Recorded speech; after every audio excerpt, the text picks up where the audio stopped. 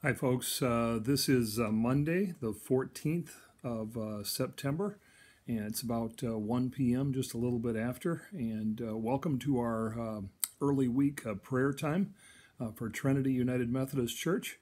I'd like to start with just a scripture, and then I will share the updated prayer list with you for today.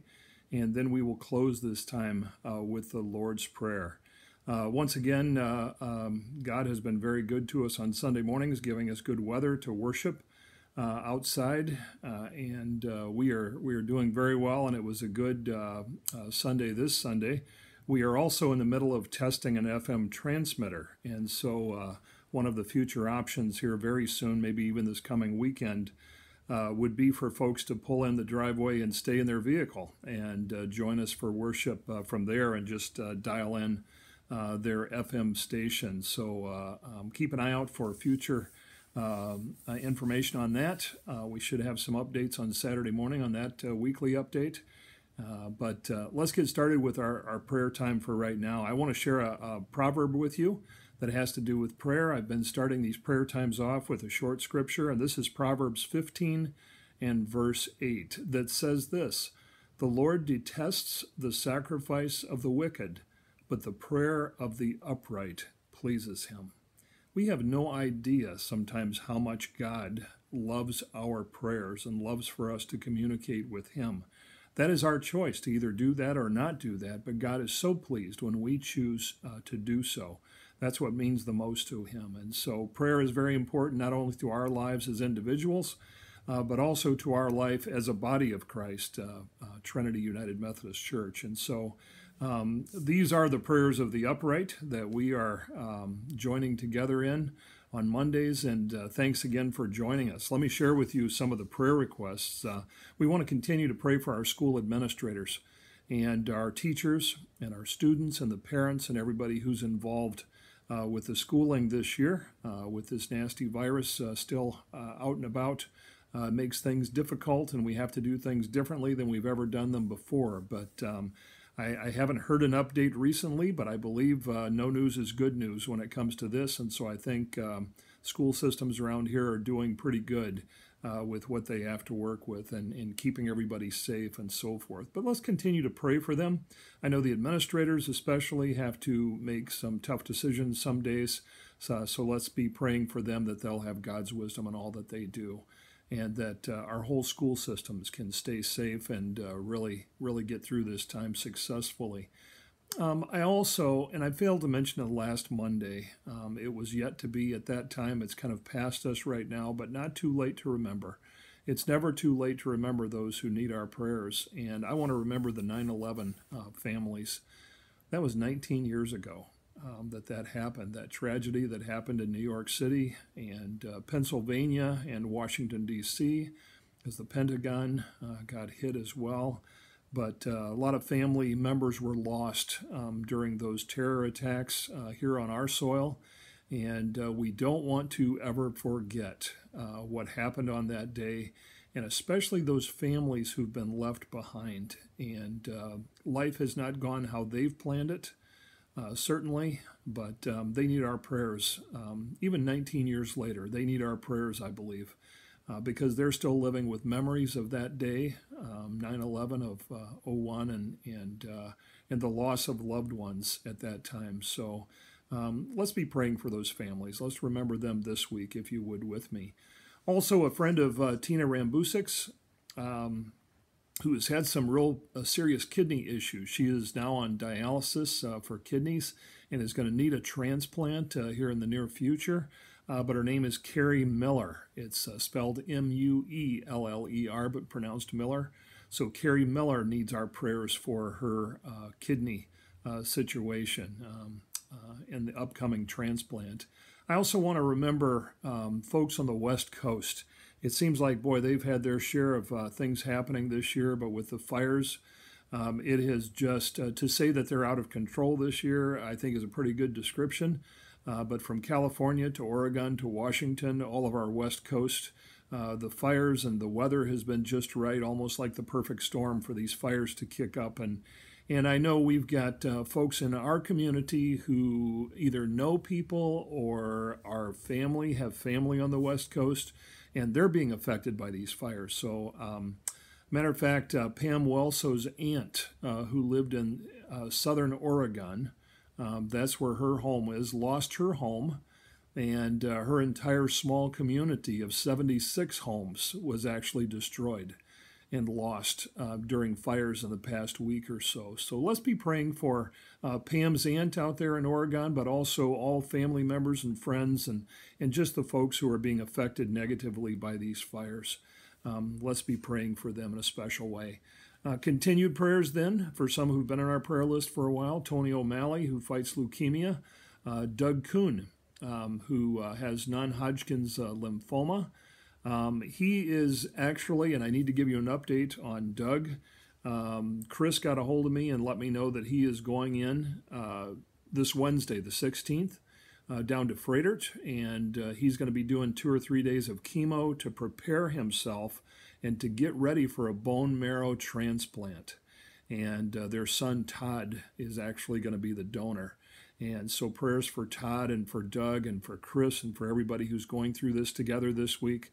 Let's keep them in our prayers and just remember them as they go through this time together. Bob Hesbrick also. Haven't heard from Bob yet, but I'm hoping he's doing better from his four-wheeler accident, but continued prayers for him. Ann Kadinger had been doing well, went back in the hospital. This is a friend of Pat Burmeister's, went back in the hospital this week, suffering from colon cancer, and I think she was in 2 or 3 days, and then they may have sent her home. So I'm not sure exactly what that was about, but continued prayers for Ann to continue to progress in positive ways.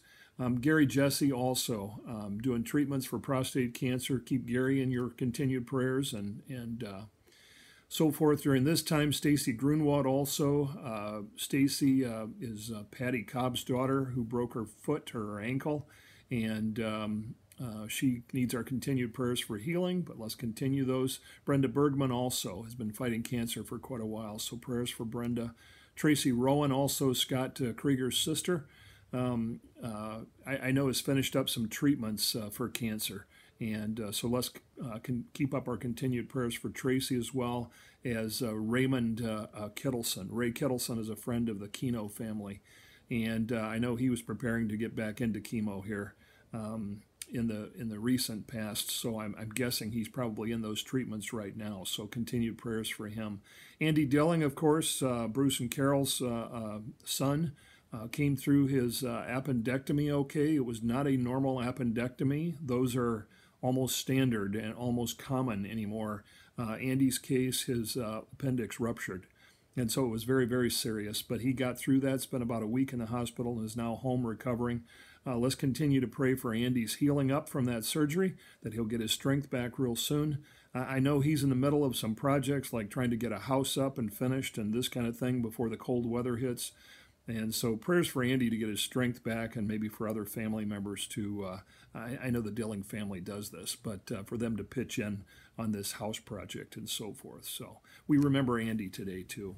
And folks, for your unspoken prayers, for all those that we haven't mentioned, but things that are on your heart, let's take a moment and lift those up as well as we pray together today. Would you go before God in prayer with me? Let's pray together.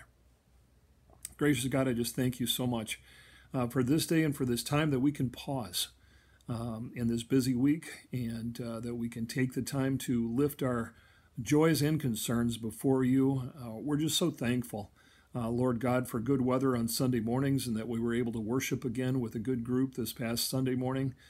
Continue to bless us with those times that we can worship safely outdoors and be the body of Christ, really not only outdoors outside the church, but every place we're at. This is a good object lesson for all of us to know what the body of Christ is supposed to be. So thank you for these opportunities and for the great weather.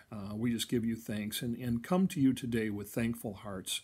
But Lord, there are those who need you in special ways right now, and we just lift them to you. We continue to lift our school administrators and teachers and students and parents and everybody who's involved in this education process this year. It's being done differently than we've ever had it done before because of this pandemic that we happen to be in. But I just pray for your wisdom to be there for the administrators and the teachers as they have to make some tough decisions day in and day out regarding the health and welfare of our students, and also trying to get them educated at the same time, and socially connect them as well. All these things are so important. But we just pray that you'll be in the center of all that they're doing, and that they will have your wisdom in all that they do.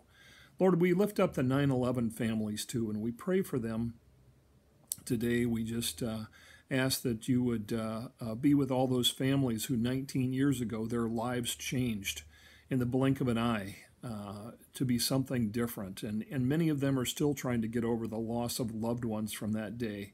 So just be with them and bless them in special ways this year.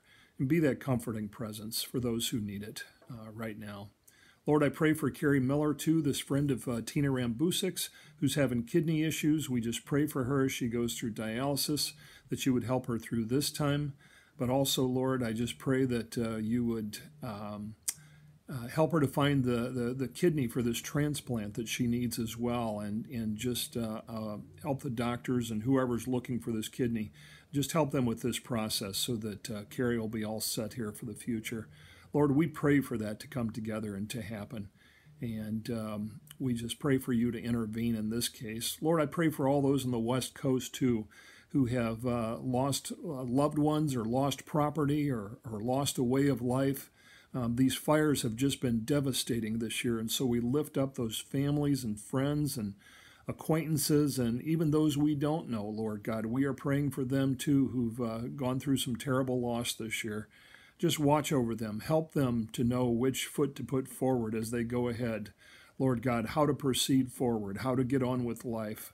Lord, we just pray that you'll be in the center of all that's going on there, too.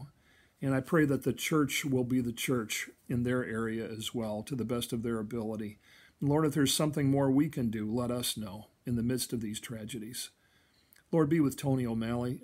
Continue to be with Tony as he fights leukemia. Be with Doug Kuhn. Lord, as he transitions this week down to Freighted on Wednesday and gets ready for this bone marrow transplant. We're just so thankful for Todd, Doug and Chris's son, who's going to be the donor for this. We pray for him, too, as he preps and gets ready for this in every way. But be with Doug and Chris and Todd, the rest of the family, too, as they go through this time together. Keep them in your special care, Lord God. Wrap your arms around them. Carry them through this time. And we pray for good results from this bone marrow transplant, too. Continue to be with Bob Hesprick as he heals up from his accident. Be with Ann Katinger. Lord, we know she was back in the hospital this week. Not sure of the details there, but you know. You know what's going on and what Ann needs today. And from what I hear, she keeps saying, what I really need is prayer. And Lord, we're going to get that. We're going to give that to her.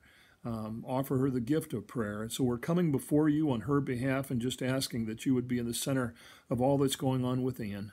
Just keep her in your care and lift her up and carry her through this time. Be with Gary Jesse, too, as he continues his treatments for prostate cancer, and be with Sandy and as they go through this time together. Just watch over them, Lord God. Give them some good days here. And we just pray for Stacy Grunwald. We're praying that her broken ankle is healing up as well, and pray that you will continue to help her to move ahead. Be with Brenda Bergman, too. Been praying for Brenda for quite a while. Be with her and her family, though, Lord God, as she continues to fight cancer. I just pray for her and that you will watch over her, and Tracy Rowan as well, Scott Krieger's sister. We've been praying for Tracy for quite a while. I believe she's probably through some treatments now, but wherever she's at in the process, just watch over Tracy. Keep her in your care. We also continue to pray for Ray Kittleson, this friend of Keno's, Lord, who's maybe in the middle of some treatments right now. Last we heard he was getting ready for it, but just be with Ray and all that he's going through and keep him close to you. Lord, thank you so much. We are so thankful that you watched over Andy Dilling and all that he went through. We're thankful, Lord God, that he came through the surgery okay, came through those days in the hospital okay, and was then released to go home to recover. But Lord, that's some of the hardest parts. That's when it begins, is when you get home and you still have to heal up and you still have to pace yourself. And I know that's going to be hard for Andy. So just watch over him. Give him your wisdom too, and help him to listen and to be obedient to that still small voice. Lord, as you speak to him, as you help him through this time. Lord, for all those silent prayers that remain in our hearts, we lift them up to you right now, and we take a moment to do just that.